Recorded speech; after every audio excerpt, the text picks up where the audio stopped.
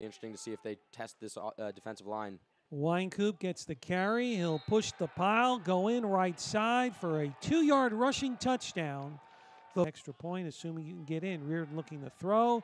Hits his man Matthews for a passing touchdown from 1 yard out.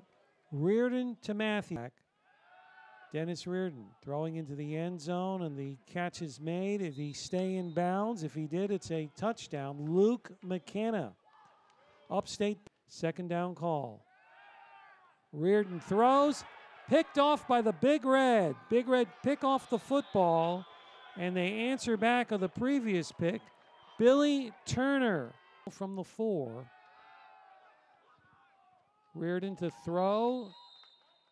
Catch made, yes, once again. All St. Thomas offensively here in this third quarter. Home run ball, looking into the end zone. Wide open in double coverage for the touchdown is Luke McKenna. Martinez on the slant, hits Nicholas. Yes, Big Red touchdown. From 3 yards out, Evan Nicholas. Nate Roy into the Big Red backfield. First time we have seen that in the second half on the 29-yard throw. Roy gets the carry. He powers right, and he's in for a Cornell rushing touchdown from 2 yards out. Martinez throwing into the end zone. Leaping is Verzella. He's got it.